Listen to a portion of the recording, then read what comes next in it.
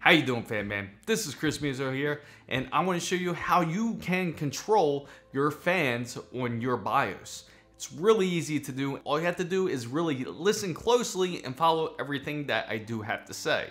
You don't really need any software to control your fans on your PC. You don't have to install any extra software necessarily. Some people prefer to use a UI such as that. BIOSes have reached so far to where you can control your fans. We will be doing it on a Z690 ASUS motherboard. We will enter the BIOS and we will go into QFan control. There'll be several different settings that you can enter. And when you go into these settings, you can either optimize your fans, which means it will detect your fans, whichever fans you have hooked up to your motherboard. This will not work for any fans if you have it directly connected to your power supply. Meaning if you have any of your wires directly connected, such as you had a Molex wire connected to your power supply, or you had a Molex wire that converts to say a 3-pin or a 4-pin fan, it will not detect that fan because what will be running that fan will be a default setting. If it's a DC fan, it will just run at full speed. Same, even if it's a PWM fan. Either fan, it doesn't matter if it's hooked up directly to the power supply, you will not be able to control it unless you hook it up to one of your fan headers. If you hook up the fan pins to the motherboard, then from there on, it will be 100% controlled. Until then, it will not. The power supply will take complete control of that fan, and there's really nothing you can do about that. But if you have most of your fans already hooked up to your motherboard, then you shouldn't really run into this problem at all. Now let's go straight into the BIOS. As you can see, the PC behind me, I'm on my desktop currently, but we're gonna reboot it and go into the BIOS. All right, so first things first, we gotta reboot this PC. We're in Windows 11, so all you have to do is hit the Windows X button. Once you hit Windows X, just go down to the shutdown side. Now we're just going to restart the PC.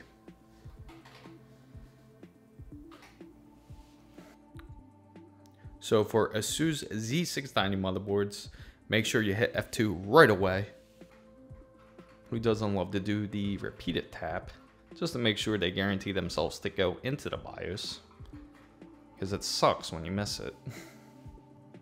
Okay, so I hit it enough times to now where I got the load previous values. Obviously, we don't want to do that. So we're going to cancel this. So if you notice up here on the top, you're going to either hit F6 or go to QFan control. Now, once you hit F6 or QFan control, you're going to go into QFan tuning. What QFan tuning will do, it will detect the minimum your fans can spin and will also test out the maximum your fans can spin if you want more accurate control of your fans. It's something that I would recommend to do, especially if you have your PC built. As you know, I have a Corsair H150i Elite cooler on my PC. So I have my fans hooked up to my Commander node for the power, and the RGBs are also hooked up to there. Of course, if you haven't seen that guide, make sure you check out the card right above me if you haven't seen that build, and you can see exactly how I did it. But anyway, to get to the point, currently my CPU fan is not hooked up, so that's something that I would ignore. Typically, you will not even be able to go into your PC, but make sure if you do not hook up your water pump to your CPU fan, make sure you disable that reading. It's null and voided because that's going to be no use to us. So we're going to skip right down to chassis 1 fan. Now we're in chassis 1 fan. Unless you had a notepad written down, you go to your motherboard and actually see which fan pins that you hooked up your fans to. If you notice the little font where your headers are, they will have notes such as chassis fan 1, or it'll say CH fan 1 or CH fan 4. That is something you can write down on a notepad on the side, so that way you can use it for future reference, especially if you're going to control the fans through the BIOS. Now up here on the right hand side, you can see it says auto detect. Where that drop down box where auto detect is, it's going to either have DC or PWM. So you can either use the auto detect for your PC to be able to detect it, which is really nice about modern BIOSes now, that your PC is able to detect that, Or if you already have a DC fan hooked up or a PWM fan hooked up, you can go directly to that just to make sure. But if you're not sure and you don't really want to mess with it, you can just leave it on auto detect. And if you want to figure out which fan it is, just simply go into full speed and you will know immediately which fan it is controlling. We're on chassis 1 fan, so let's see which fan it is on this very PC. So it looks like that's for the side fans of my PC, and let me show you. To make sure I have the fans accurately detected, I can go back to silent and see if the fans stop spinning.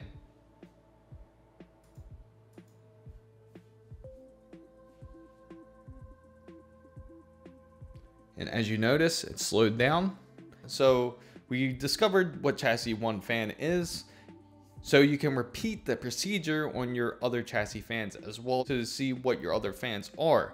So in order for future reference, I would recommend writing it down just in case if you don't like this profile. If you really don't like it, you just want to kind of start over, you can go right back to the default settings.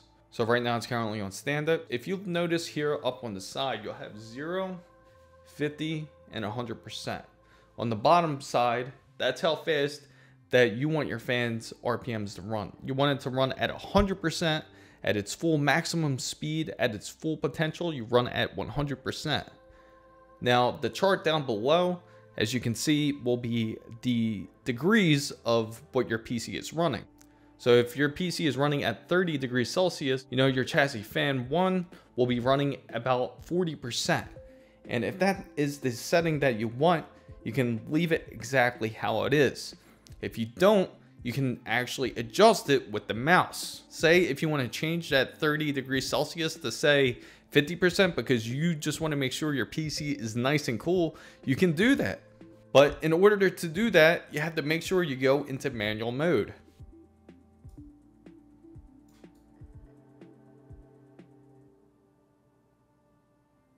You can set them just like that, and you can see the difference from the original settings to the new settings. You can set it to a higher slope for better cooling. So the only other thing I recommend is that, say if you have CPU fan hooked up, you treat it at 100%. Same goes with the AIO pump. As you see, you want to keep it at full speed no matter what. Do not drop the temperature because that will make your PC get the beautiful blue screen of death that I bet you are looking forward. But if you're not, you want to avoid that. Just make sure that you run your AIO pump at 100% at all times. Same with your CPU fan, 100% at all times. Now with all other fans with chassis 1, 2, 3, and 4, I usually recommend more push than pull because you want your PC to stay more cool. So you want to have more push into your PC. You want that cooler air to enter. You want the PC to pull a little bit slower. So that way you get the nice positive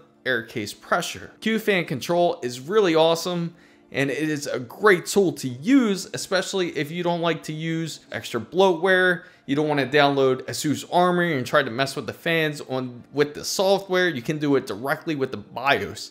It's much more easier, less complicated, and it will always work. So I hope you found this guide very useful. If you did, make sure to give it a thumbs up. If you know anybody else who has a ASUS Z690 motherboard and needs help with their fan controls in their BIOS, make sure you share this very video with them. And also for all the newest updates, make sure you follow my Twitter handle right here, as it is the same as my TikTok and IG as well. And if you're not part of the big wonderful fan bam, make sure you go down and hit the subscribe button for more, and don't forget to hit the notification bell. And fan bam guys, how do you like to control your fans through your BIOS? Is it something that you prefer, or do you prefer using a desktop software? Let me know in the comments down below. Thank you guys so much for watching. This is Chris Muzo signing out.